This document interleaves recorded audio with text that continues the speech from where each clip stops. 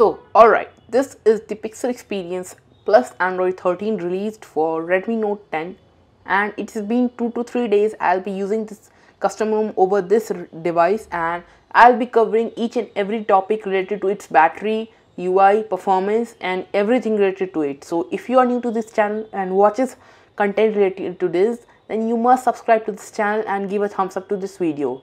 So let's get started to the video. So first of all, I would like to talk about what we are getting in this device first ever of this version of custom ROM. And you can see this device Android version is based on 13 with the latest February 5th 2023 security update, as you can see, and the kernel version is Pixel Experiences itself being used, and the build number as you can see in this here written also. Now talking about much more, first of all I would like to talk about from the smoothness of this custom ROM and everything related to customization and smoothness. So first of all, you can see that this ROM does not overclocks the device to 120 Hz or 90 Hz. We already getting 60 Hz, but in 60 Hz the performance of the UI feels buttery smooth. You are not getting any sort of lag in this device. As you can see that I'm scrolling, opening and doing everything, and it does not have any sort of issues, and you are not getting any much more customizations because it is Pixel Experience, but it is a plus edition, so we are getting few of the customizations like in the gestures you might get in the gesture navigation options. Yeah, you get some of the customizations in the gesture navigation, as you can see ever. And now talking about much more there, here is the buttons option. You can customize according to your, these were the new settings, normal customizations. I'm not got into their details. Here is the status bar option, and everything is working. I have cross checked everything, that is all working. You can dirty flash this ROM if you have older version of Pixel Experience of the last January month, so you can flash over it. It does not have any issues.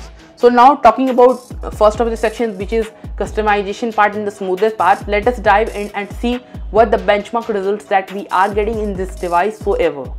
So first of all, I have taken all the things, a screenshot of the performance that I have took so far, and the scores were like these. This is a CPU throttling test that I have run for 15 minutes, as you can see that, and from here you can see that the max is 142G IPS. It is at first time, so CPU throttle 79% max performance, and the battery is okayish at that time. And this is again I have took that, and the same results I have got into this, so not much more change. This is the benchmark results of the Geekbench with the multi-core and single core, as you can see that. This is the slingshot test, and it performs pretty good. In the physical test you get to see that 51 FPS support is also been there. And this is the Netflix, you can see that you're getting the L1 with the no HDI capabilities, because it is not another custom ROMs like Evolution X or the ROMs which supports Netflix spoofing. That's why we are not getting that, but you can see that. Now this is the safety net status that is being passed. You can see that, and CTS profile is also being passed over there. Now this is the device certification. As you can see that the device certified is available. And guys, there is a small request, if you are watching this video, please subscribe, because it doesn't really cost you anything. But I am not well, I am suffering from video, but still I am making videos for you all, so please give at least one subscribe, and I am setting 100 likes target, so please complete in that. This is the Wi-Fi calling option. If you enable or do not enable Wi-Fi calling, it will work on the Wi-Fi, so it does not have any issues.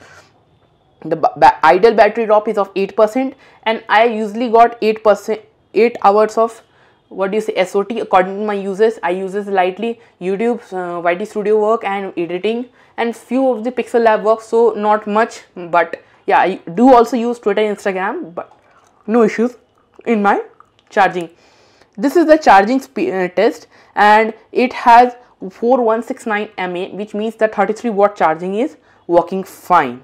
And this is the unlimited Google Photos, and it is also been working. Now much more already I have talked about benchmarks. Now let us talk about in the settings what we are getting, and is there any sort of bugs that I have encountered so ever. So first of all, this is network internet settings. No issues with the Wi-Fi. I have 100 Mbps Wi-Fi connection, and the 100 Mbps working is fine over there. I haven't faced any proximity issues over the call, and you are getting call recording of the Google Dialer, but no she announces that the call is being recorded, so be aware of that while recording the calls. I have made a short over that, how to disable that. You can watch that. This is the default apps option. You get the pixel launcher over there, no customizations at all. And this is the battery. Talked about the usage, and this is sound profile. As you can see, no Mi sound enhancer. I already told you that we are not getting any sort of Mi sound enhancer over here. And this is the display section. You also getting, what do you say, ambient display support over there. In the lock screen you can see that always show time and info, and you can see that always on display is working, and I am using fingerprint, and the ripple effect is looking too good. Now this is all that. My battery usage does not consist of any always on display, so you can consider my battery usage to be best. Now charging is already talked about those. These settings were working. If you click on the wallpaper and style, everything is working. You get the app grade of 5x5 and the themed icon support over there. Nothing much new has been added until now. In the system you get that language and input support. Here the app languages support, and already I have talked much more about these. So what I recommend this ROM or not? This ROM is easily flashed. You can flash it also by OFOX recovery.